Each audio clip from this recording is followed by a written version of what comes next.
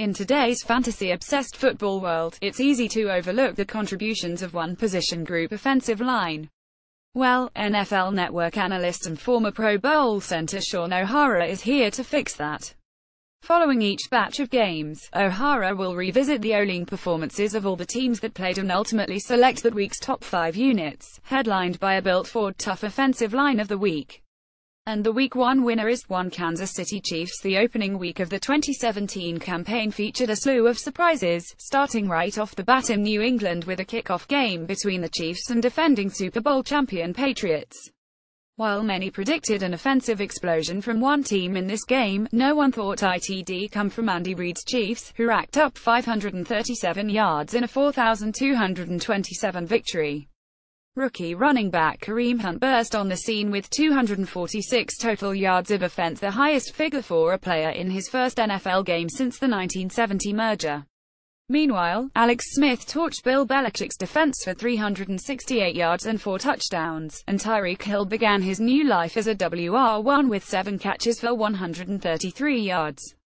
Of course, while KC's triplets owned post-game headlines, none of this occurs without the excellent job from the men up front. Kansas City's offensive line owned the line of scrimmage throughout this season opening contest, and that's why the unit earns top billing here. Right out of the gate, the Chiefs controlled New England's interior D-line, as center Mitch Morse and guards Laurent Duvernay Tardif and Brian Vitzman manhandled Alan Branch and co. to provide some big holes for Hunt. Kansas City continued to bludgeon the Pats, which ranked third in rushing defense in 2016 on the ground, finishing the night with 185 total yards on 27 carries, a stellar average of 6.9 yards a pop. In his first regular season game, Hunt had an unprecedented coming-out party, with 148 rushing yards on just 17 totes. One more eye-popping stat on KC's run game: on RB-designed runs 18 total, the Chiefs averaged 5.61 yards before contact, according to Pro Football Focus. Talk about creating room to run. In the passing game, Smith carved up to the Pats secondary, completing 28 of his 35 throws. Often disparaged as a low-octane game manager, the veteran QB authored big play after big play. Entering this season, Smith had 2 career touchdown passes of 75-plus yards. Last Thursday, he added 2 more, a 75-yard strike to Hill and a 78-yarder to Hunt. On both those deep strikes, which took some time to develop, Smith was given a squeaky clean pocket from which to deliver the football. Bookends Eric Fisher and Mitchell Schwartz held their own on the edges. The one troubling statistic, upon taking a quick glance at the box score, is New England's sack total: 3.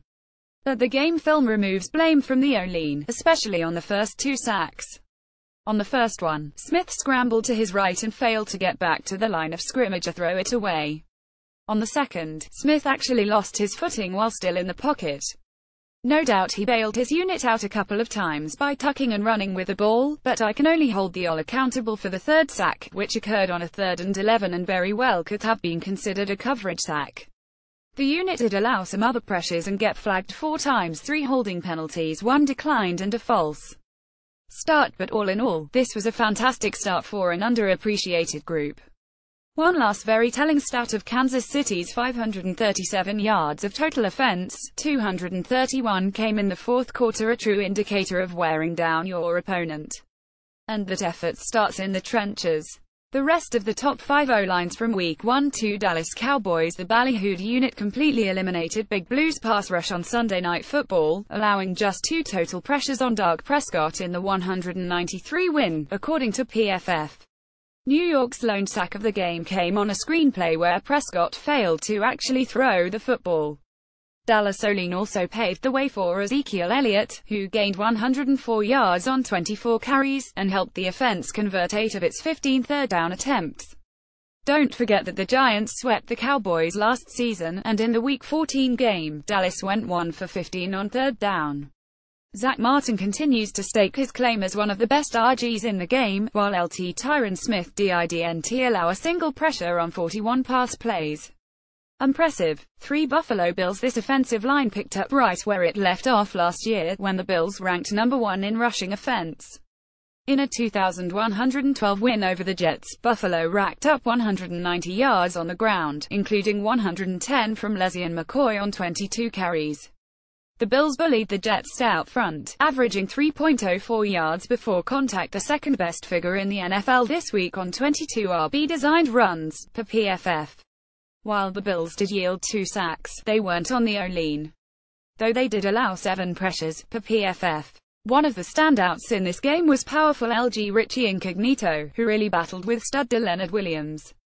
I haven't seen an Ole get that much movement on Williams since he entered the league. For Carolina Panthers, the Panthers returned to the scene of the Super Bowl 50 crime and came away with a 233 Week 1 victory over the 49ers, thanks to a balanced attack.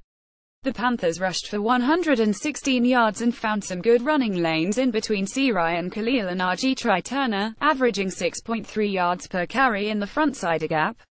Cam Newton and his surgically prepared shoulder were well protected, as the QB wasn't sacked and only got hit twice all day. The Panthers look like they're getting back to the keep pounding mantra that served them so well just a couple of seasons ago. It was very encouraging to see this offensive line excel in both the run and pass against a 49ers front that has some intriguing young talent.